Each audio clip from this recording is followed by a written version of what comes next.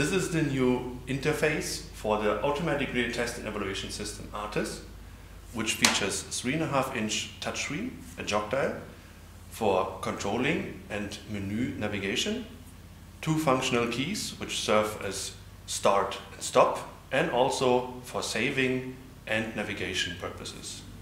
Additionally, we have 2 communication ports. One is USB and one is Ethernet. Also, we feature a micro SD slot, which I will be explaining in another video. The new interface is faster and more responsive than anything we had before. As you see now, this is the boot process. It takes mere 5 seconds to be ready to use in field. So as you see, system has started up. Now I can already go ahead and start an output in mere seconds. The local mode features 9 memory banks which store all necessary information for testing, like the monitor settings, supply voltage for the current amplifier in terms of a 560, and limit values which are not exceeded at any point. You can also assign specific names to each preset to find them easier in navigation. For simple controlling and operation, we have created the Symmetric Monitor. In this monitor, you have access to voltage, current, system frequency, and the angle between voltage and current. The controlling is done by using the jog dial and our Smart Touch technology. As you see, I select the voltage, which is now highlighted, and then I simply use the jog dial to change its value. Right now, the change is not final, so the value is only stored in a temporary memory, but as soon as I press down the jog dial, the changes are accepted. Of course, I can change multiple instances at once if I wish to, and then accept them all with one click. Also, it is possible to use our delta control, which features the option to change all values at the same time, one single turn. Again, the system waits for input, so the LED ring is flashing. To stop the output, you simply press escape. Also, we have the second monitor in this, which allows you to view all binary states. In here you can also set trigger scenarios like rising and falling, or activate the binary outputs.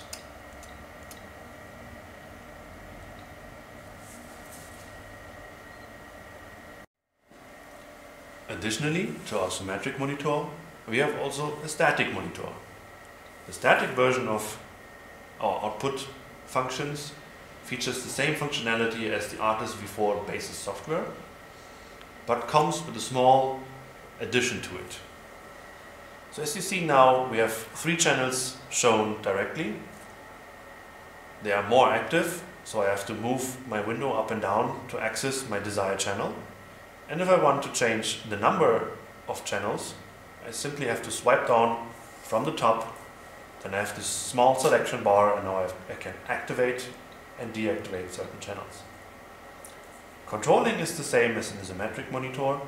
Simply start the output, select the desired value, use your jog dial and change the value. Then accept the changes by pressing down the jog dial. To access the delta values in this monitor, you have to activate them for each parameter. So now I have all voltages activated for a delta value. Go into my delta control, activate my delta voltage.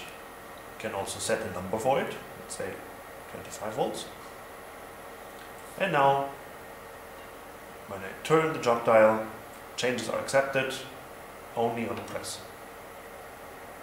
Additionally to that, we also feature custom delta values. These can be added to specific channels and have also specific numbers. For instance, I have set now 5 volts to U1. Here I have 25 volts. But if I turn the jog dial, those 25 volts are completely ignored and only 5 volts are applied to this channel. Same goes for different changes. I can also set minus values. So I can create a voltage drop or a I can create different scenarios like this.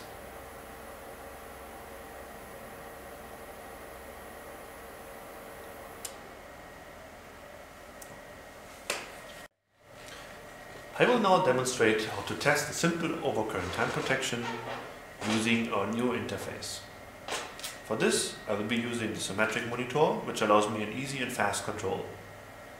I know my connected relay has a trip value from 1.5 amp. So, I start my output, increase my current, and then accept the changes by pressing the jog dial. As you see, pickup comes in and trip came in. The system is still running because I did not select any triggers. This can be done by changing the monitor and then selecting the desired channel. For trip time evaluation, I'm gonna set a trigger for my trip command. Now by pressing start, the system outputs the same values, and as soon as it measures the trip command, it evaluates the time. To test an excitation, you can use another method. Now I deactivate the trigger for tripping and activate it for pickup.